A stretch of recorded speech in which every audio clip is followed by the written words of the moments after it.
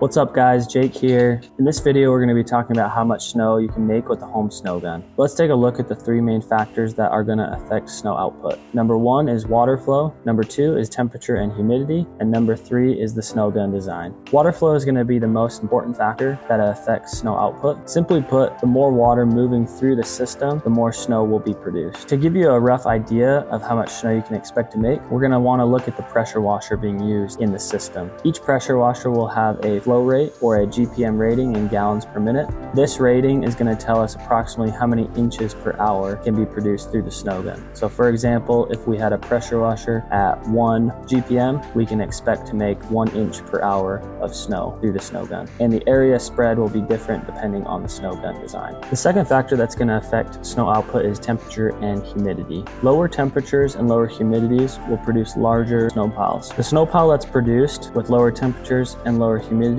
will have a greater volume as compared to more marginal snowmaking temperatures. Since colder temperatures are able to freeze the water droplets quicker, the snow pile itself will appear larger as there's more air volume inside of the snow. As an example, let's take a setup with a 1 GPM pressure washer. Let's say we ran that system for about 6 hours and the average temperature was 28 degrees Fahrenheit, which is right on the border of snowmaking conditions. In the picture on the left, you'll see that the snow pile appears to be a little bit wet and is more condensed. It's more packable snow. With that same scenario, let's say the average temperature was 22 degrees Fahrenheit. With the same amount of water flowing through the system, the picture on the right is going to appear a lot larger than the picture on the left since the average temperature was around 22 degrees Fahrenheit. The third factor that's going to affect snow output is snow gun design. Within the snow gun design, we have a few things that can affect snow output. The first is nozzles. So having the proper nozzles fastened in the snow gun will create the proper size water droplets for snowflakes to form. If improper nozzles are used, then the water droplets will either be too small or too large,